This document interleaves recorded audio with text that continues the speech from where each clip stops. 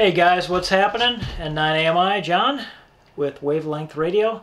Today I just did a short video, a little quick review and tip about a dummy load, or dummy loads.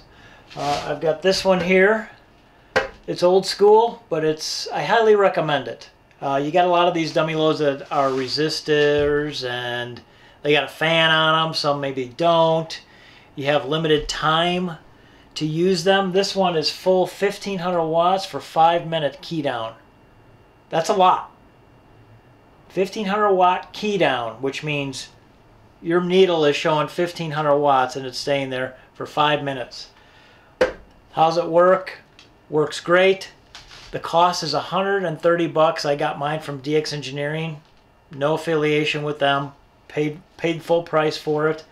I need this for my broadcast transmitter that I'm working on because it's 250, 500, 1000 watt, but it's set up for 500 and 1000 watts. So for testing purposes, it's gonna run 500 watts into this guy, and I don't have any worries. So even at 500 watts, I can run it. If I had to, which I don't have a reason, I can run it for 10-minute key down at 500 watts into this guy. Let me show you a little bit about it. Okay. So when you get it, you get this, and you get a bottle of non-PCB oil. Okay.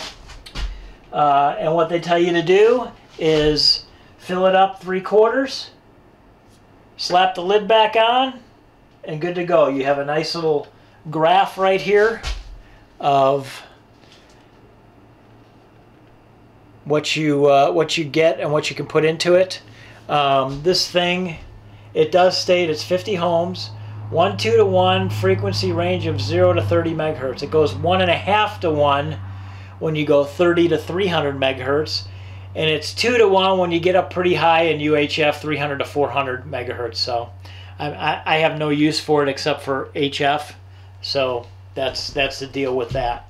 1500 watts continuous for 5 minutes, and there's your, like I showed you, derating curve. You can find that on, I think MFJ sells these. Like I said, I got this one from DX Engineering.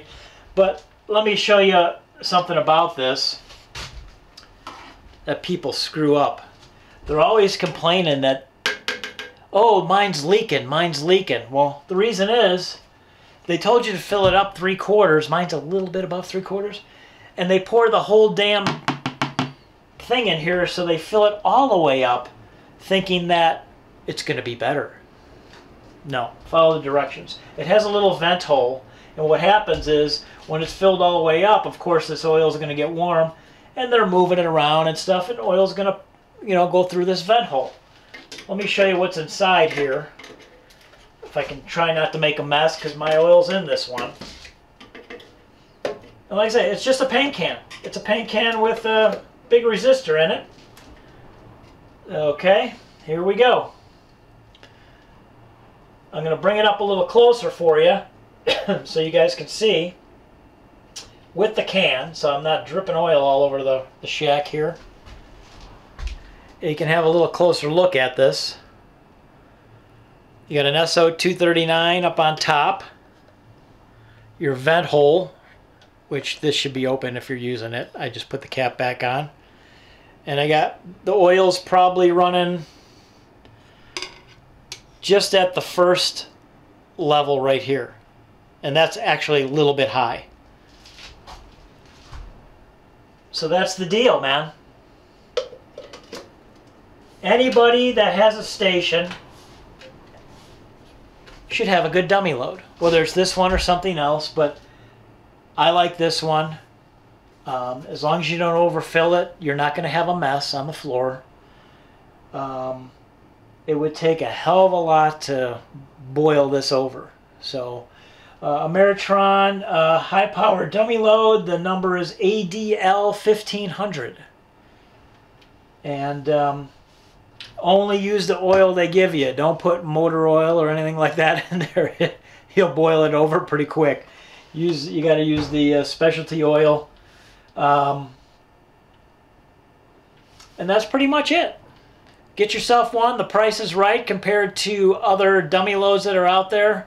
And you know, how you're going to hook it up in your system is up to you, but say you got a tuner with an extra antenna port, put it right to that. So you can switch your tuner, whether it's manual or fully auto, over to that port. Boom, everything goes right in the dummy load. There you go. Talk to you guys next time. Hope this helps you out. Like, share, subscribe. Wavelength Radio. See you on the air.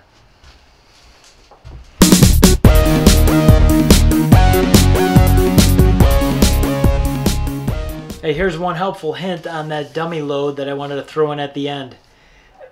Where the SO239, the 4 screws are in there, if you're really kind of anal about it, take those screws out, put a little silicone around the back side of that thing, put them back in, and you'll be 100% sealed up. Because there's been people that say that they get a little leaky leak out of those screws where they're put in for the SO239. Again, most people overfill them, and that's what happens. So if you don't overfill it, you shouldn't even have to go that far. But that's just an extra tip for you. Catch you next time.